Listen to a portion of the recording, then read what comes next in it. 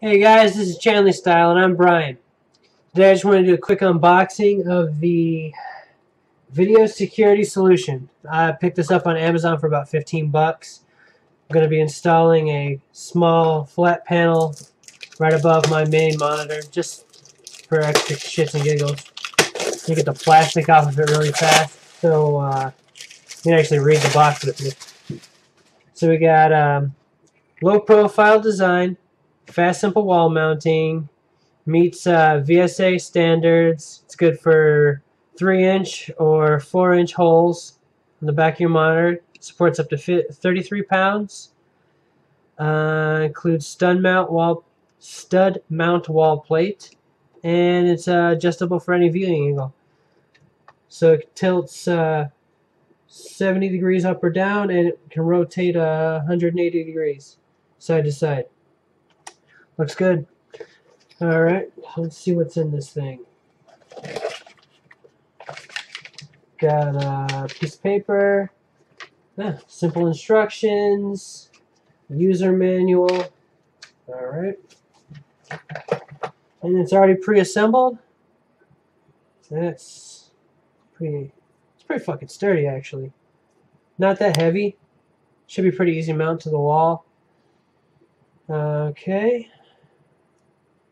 And then you got all your hardware, Allen wrench, plenty of screws, your big lag bolts for your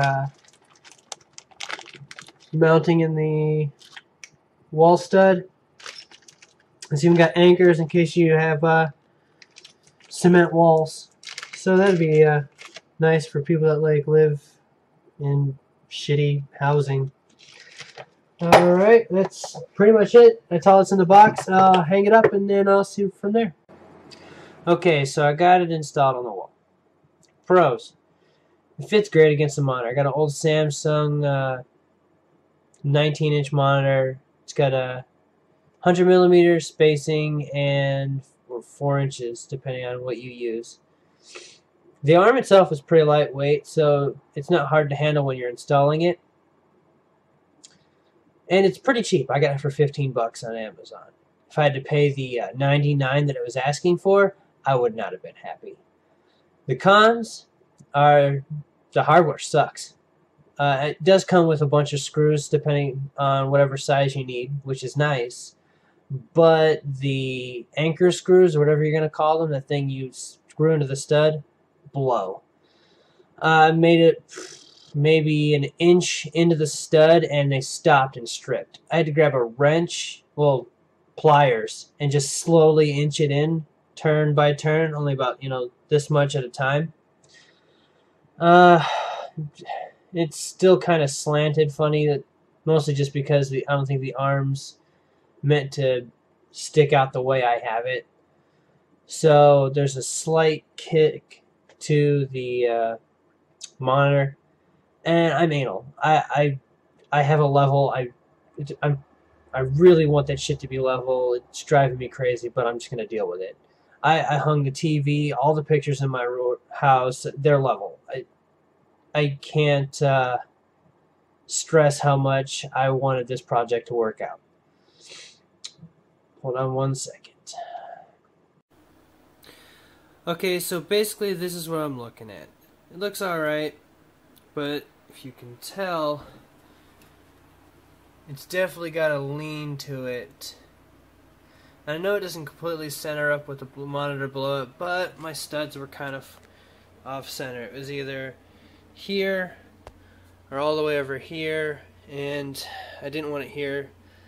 The reason I put it here is because I wanted it to be able to swing out and look out over here, so that way when my mother-in-law is Skyping, or if I'm trying to show my wife something on like Facebook or YouTube, I don't have to have her get up. I can just swing the monitor around. And if you look here, you can see, it's not gonna focus, but you can see the damage I had to do to it just to get it to screw in. The lag bolt's actually angled this way to hit the stud, so it's a combination fucking terrible craftsmanship of the wall and combination terrible lag screw. Other than that, the top one went in perfect. I had to finish it off with a screwdriver because, like I said, once it got deep enough in there, it was gonna strip. View it from the back. I had a nice little angle on it. It can go all the way flat, all the way up. It's a pretty decent and well versatile little arm.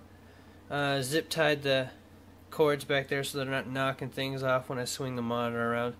All in all, it's okay. For my final thoughts, I've only got a couple.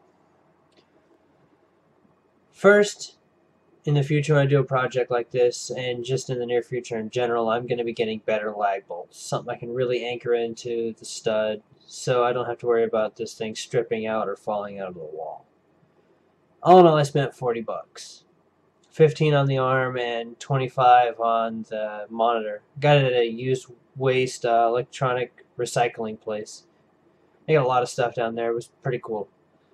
I can definitely see why the arms are 85% off, because if people are having the problems I am, you're not going to pay $100 for this thing.